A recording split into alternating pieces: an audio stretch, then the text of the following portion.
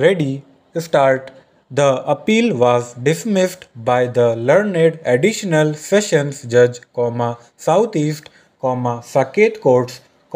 New Delhi wide order dated 25th March, 2012, full stop. Thereafter,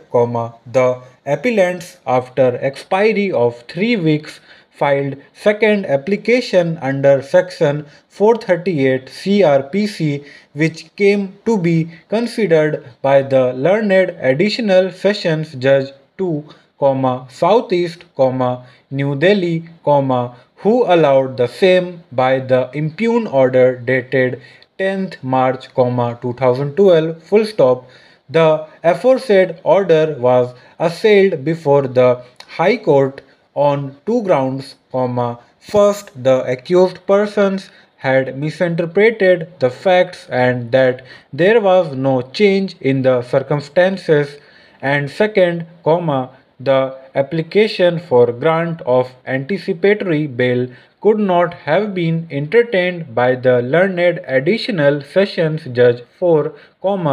for the first application was rejected by the learned additional sessions judge 6, Southeast Saket.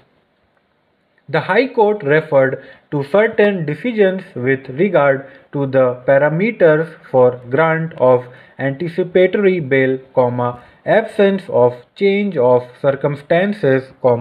conduct of the accused persons in the manner in which they had executed the agreement for sale, the need of custodial interrogation and the impropriety in the view of the fact that another court had entertained the application for consideration despite the fact that the first application was earlier rejected by another court, and analyzing these aspects,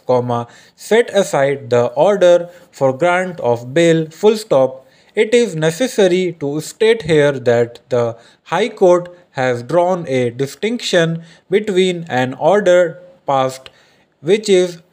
perverse in nature, inviting the wrath of impropriety, and a cancelling order of bail due to supervising circumstances after the grant of bail. We have heard the learned senior counsel for the appellants, learned ASG for the state of NCT of Delhi, and the learned counsel for the informant, the respondent, full stop. On a perusal of the order passed by the High Court, we find that it has felt disturbed that the second application under section 438 CRPC was allowed by another additional sessions judge who had not dealt with the first application, full stop. It has opened that the second judge could not have entertained the bail application, especially when the earlier judge was available, full stop. To elaborate, the additional sessions judge who was dealt with the matter on the first occasion, had neither been transferred from the said court, nor had he become incapacitated to come to court. Stop.